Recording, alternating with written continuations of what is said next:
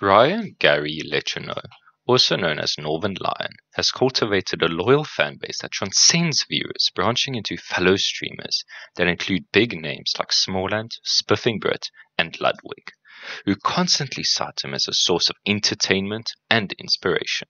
But what makes Northernlion so special, particularly for those in the trenches of streaming themselves? Northernlion created his YouTube channel on May 30th, 2006, but only started uploading in 2010 and started posting regularly in 2011 with Let's Plays of The Blinding of Isaac that quickly brought attention to his channel as he played a good 600, oh god, that's a lot of episodes. Anyway, these days Northernlion can be seen more as a variety streamer, not sticking to one game for very long, mostly looking at you super order pets. With Northernlion being a variety streamer, it means viewers are tuning in to watch him with his little egghead and have little care for the game he's playing. So why is that? What does Northernlion do that makes him stand out? Well, firstly, Northernlion does not shut up, which is a good thing. I mean, just look at his little mouth move. So you see, unlike beta streamers who struggle to fill airtime, Northernlion is a master of improvisation, with viewers being able to tune in at any point, if it's 10 minutes or if it's 4 hours deep. You will find him talking about anything from current affairs to 50-year-old references. Sometimes he's just making up his own stupid song.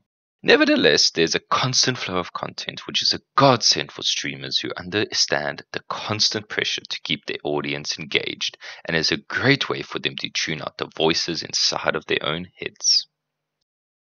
Another aspect could be the maturity level, as streamers are usually exposed to crass, juvenile humor, like chat spamming the same stupid meme 5,000 times, or feeling the need to make the same stupid jokes over and over again for their immature audience. But Northernlion is different. Northernlion has a more sophisticated sense of humor, and no, not in the British drinking tea kind of sophisticated, but more in the knowing when it is the right time to make more mature jokes, or when it's time to act like a child.